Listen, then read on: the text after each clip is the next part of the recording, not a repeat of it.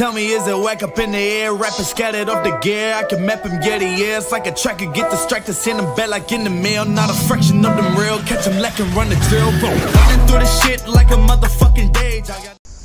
Alright, welcome back to another episode. On this one, doing the GK Tech rear subframe strengthening kit. I think that's the name for it. Down here at Kamikaze Motorsports. Got the subframe laid out. Hayden's down here. Welcome back. Yeah, back again. Yeah. Seem to be down here like every week, getting my welding done. So I did a little bit of a prep job. I don't know if that's up to your standard, but yeah, there's a few plates to go on. There's instructions. I don't think we really need them. There's 2 plates that aren't for this subframe. The rest are. Right. Sick. But I kind of sussed out where they will go, so should be pretty straightforward. Cool. So we made it up onto the famous Kamikaze workbench.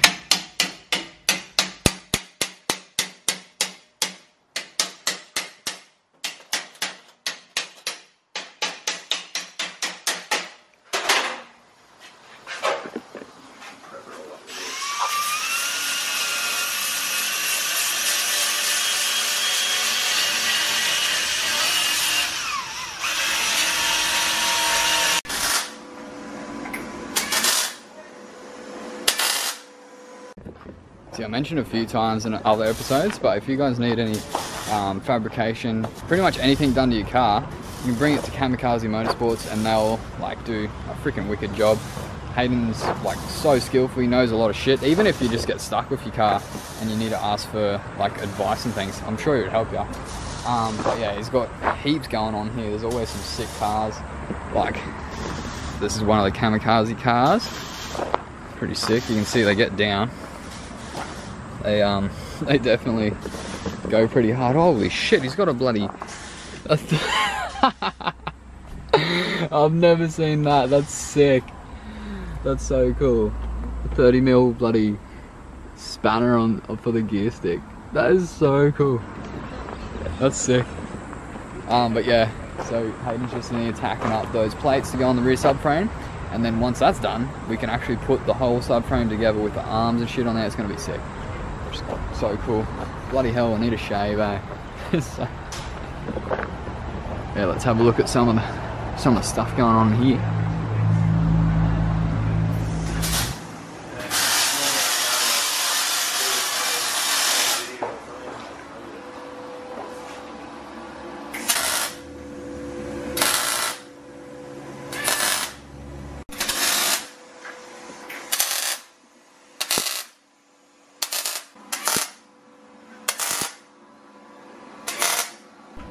That's looking sick, eh?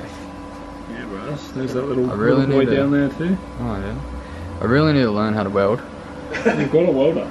Dude, I've got to bring it around because it's like it doesn't feed it properly. Bring it around, bro. I didn't bring it around. Yes. So if you guys didn't know, Rise to Slide, this man right here, he actually works down here and helps run the shop. Run the shop. I help him when he tells me what to do. Oh, it's good experience, eh? Yeah, all for learning. Yeah. It's so good, man. What a job. What a job. Yeah. Look at that thing. I know. You can't go to a mechanics apprenticeship and learn this stuff. Yeah. Like at a dealership and that. Yeah.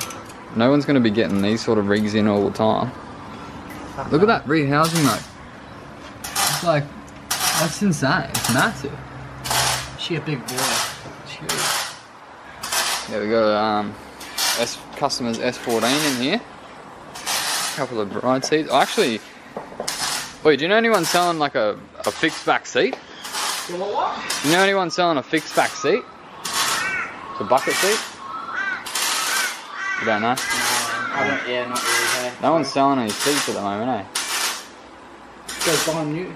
They're cheap. Yeah, cheap as. I actually got the only seats I've ever bought brand new were the ones in the 180, and they were the Sparko ones I got in there now, and they're really nice. So I definitely don't regret buying them new, but they were like $900 each or something crazy. Check this out. Hayden's building an R34 Skyline, and it has a JZ engine in it. Let's see if this is on. No. It's got the JZ in there. And literally, this has been rolling around his shop here for many long time. I don't know what I was trying to say. It's been rolling around in his shop here for a long time, and then just recently he started going ham on it, and yeah, he painted it. Looks absolute fire. Love red. If you didn't know, I do love red. And yeah, he's got the engine in there ready, so shouldn't be too far off, and you have this weapon going. I don't know if it was ever going, I don't know the history about it, but yeah, it's exciting. You can check that out on his socials. There's a bunch of other wicked cars going on. Straight flat. How cool is the interior of this though? That's sick. Pretty nice. So Hayden's just finished up welding these plates in. It's going to make it a lot stronger. So the plan is not to hit anything, but if I do, the subframe should survive. And luckily he had this window right here next to his bench, so you can hang the frame out the bench. It's bloody awkward though, this thing.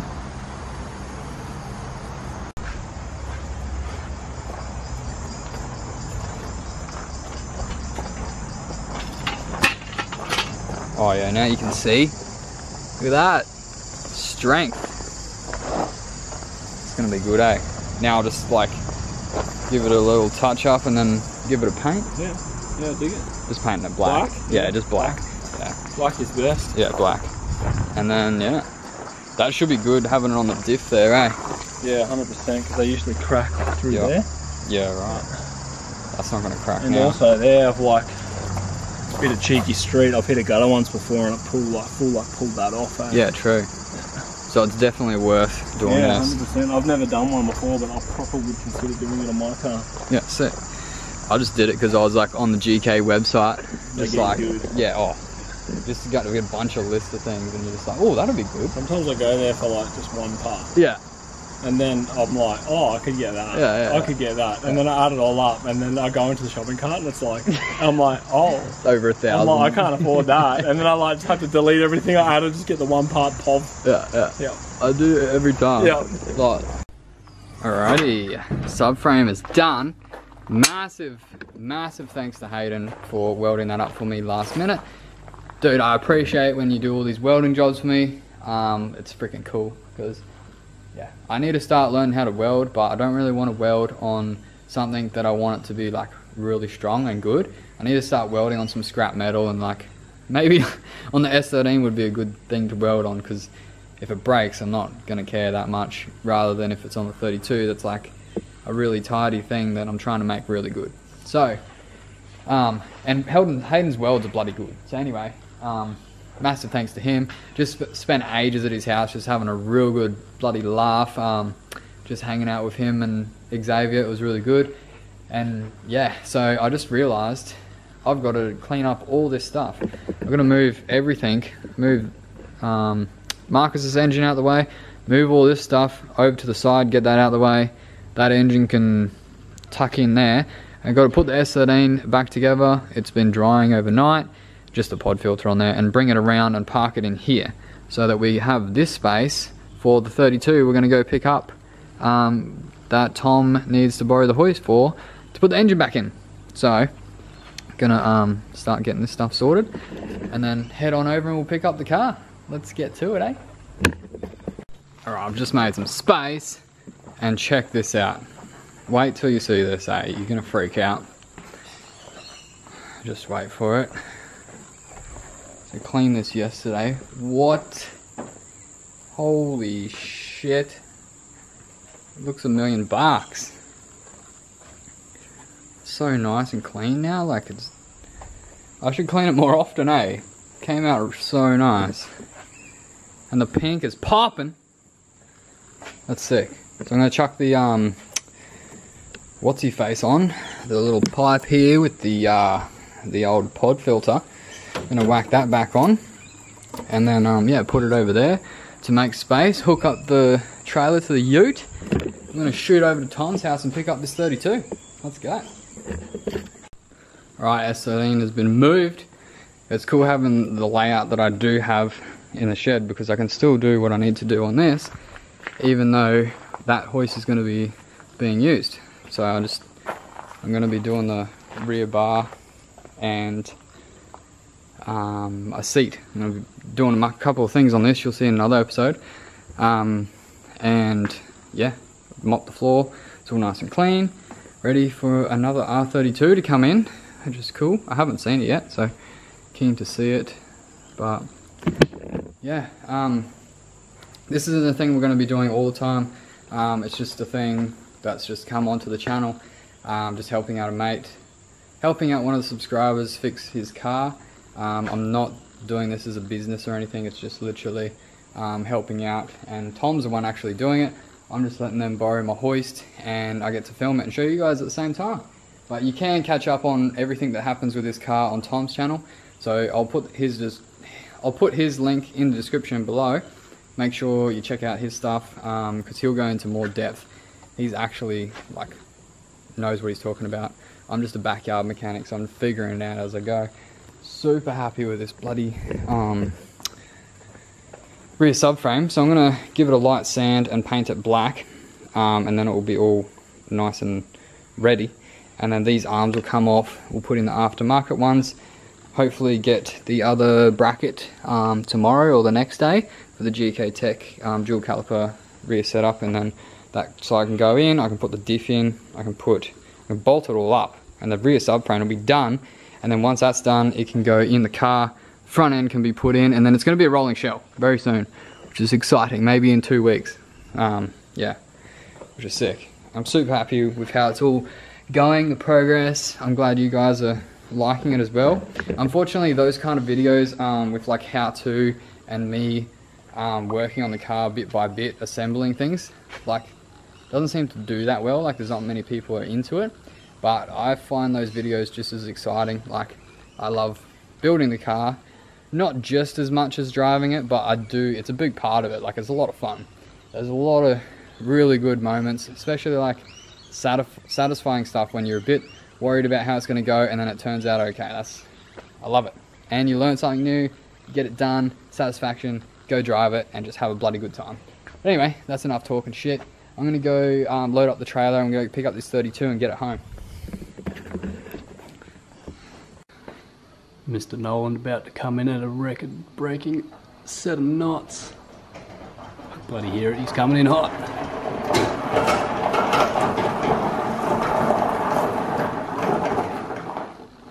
So close, but so far.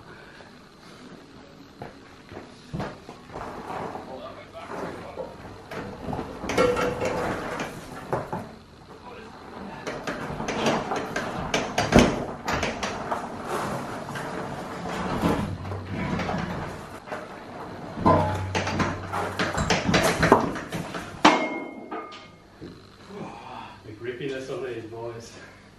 Go high five with that one. We did it. Grippy mitts. That's the thumbnail shot. Holy shit, I'm wrecked. Like, far out. We just... So, funny story, I didn't film it, but we went and picked up the car, and then we took it straight off the trailer and rolled it straight in here, reversed, and then I was like, oh shit, hang on. It's the wrong way around. Because obviously you want the front of the engine, the front of the car at this side, so you can put the engine in with the crane and make it easy. And then yeah, why don't you tell me it was the wrong way around? Doing some extra work for you. Yeah. And so Tom and myself have been freaking, it's still bloody hot even though it's night time, mate. It must be like 30 degrees right now. I'm freaking hot. We've been at it for half an hour as well. Yeah, true. Well, we had to like tow it up the hill, and because it's got no pickup point underneath, we had to figure out how to tow it up the hill. We did that fine, and then rolled it down and then tried to roll it straight in here, but it doesn't want to roll too far because it's got the bloody drive shaft hanging out. But we pushed it in here. There's a couple of bumps, but we got it there. And pretty easy, really. Oh yeah, he's a piece of piss, mate. Piece of pretty piss. much just roll right in. Yeah. So the plan with this is, obviously you probably I probably said it before, but Tom's freshened up this engine. It's ready to go. Look how nice that is. Oh, brand new seals. Fresh, eh? Got the glue and everything. Good stuff. So he's freshened up this engine, ready to go back in, and yeah, we've just got to lift this up, have an inspection, and then see what it's going to take to put it back in. Hopefully not too much. It's just like the wiring sort of side we're just a bit concerned about. And it's got some aftermarket parts that you probably wouldn't see before. These are roofing screws as bonnet pins, but he's been getting creative, hasn't he? If it works, it works. If it works, it works. Oh shit. Nah, he said this is temporary and later he's going to do the proper bonnet pins. But yeah, this car is beautiful. I'm really digging the blue too. Like, I'd be keen to have this blue on my 32. Look at that. Two-tone with the black. It's like the same as the 180. It's like blue and black, but red and black, you know? Oh, that's pretty nice. Pretty. Amazing on camera as well. It does. It looks really good on camera. So yeah, we're gonna get this up in the air and then check it out and see the good and the bad and the ugly. Pretty much the bad and the ugly, and we'll go from there. Yeah, and then we'll make it good. Yeah. Yeah, sweet. I like the bonnet though. Digging the bonnet. It's like aggressive. Yeah. Like, I did really aggressive with those bonnet screws as well. Yeah, it gives it more like chunkiness. It'd be good with the front bar on, eh? Yeah. Alright, she's on. Let's go up and have a look, hey?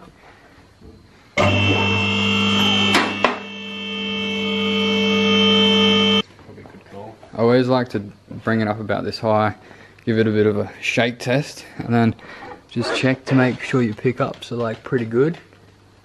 And yeah, they're mint. That's the drive shaft there that was banging around. Yeah. We're just gonna take the bonnet off so we got some more access and light. How's this?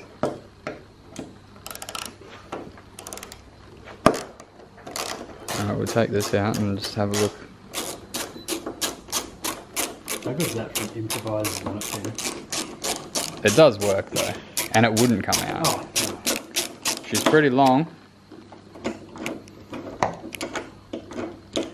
reckon that's rated for the task as well. Trying to juggle this.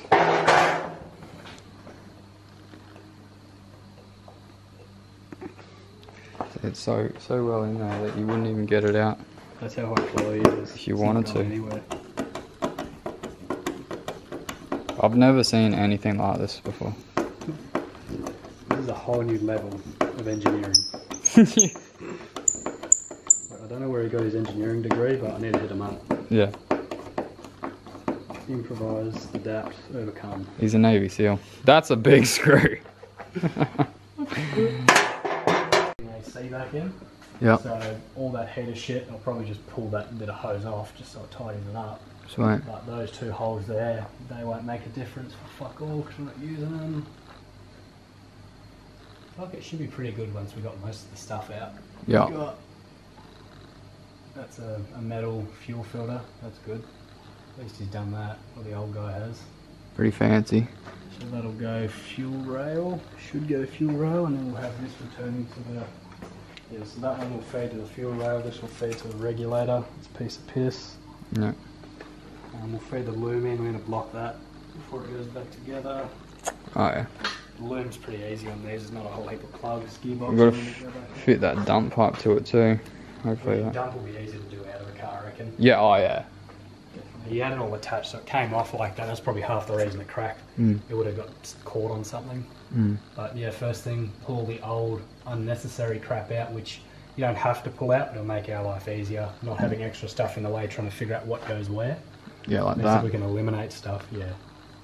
We can eliminate all of that, then it's nothing to look at and get confused by. Yeah, so this had high CAS in it, and it's actually got steering lines that go from here all the way down to the high CAS at the back, and there's like another pump here, and then it comes around and goes onto the where it would bolt onto the high CAS at the back, but there's a lockout bar in here because you don't want a high CAS when you're trying to drift, you know. It's like the biggest flop, eh? Nissan's biggest flop. Hikers. I mean, it was good when it first came out 20 years ago. No, it was shit. It's always been shit. So yeah, we're just looking over the car, figuring out what we're going to take off it first, get rid of all the jazz like the charcoal canister line, those steering lines, a few other things, and yeah. What? And his catch can drain. Oh really? Yeah, nice. It's just a piece of hose. Yeah, fuck it, that'll be alright. Just dripping oil straight onto the road. It must breathe pretty good because it hasn't made too much of a mess. Imagine you're like drifting and this is just dropping right in front of your tyre. Yeah, it's not good. It's so stupid. It's not good. It's like my old catch can was doing the same thing. But yeah, we're gonna wrap it up here and come back another day because it's pretty late. It's like 8:30 or something. Gonna go up have some dinner. But yeah, thanks heaps for watching, guys. Make sure you check out Tom's channel. It'll be in the description below. And like, comment, and subscribe. Yeah. Loops at the front here for the cooling. That's all high cast. So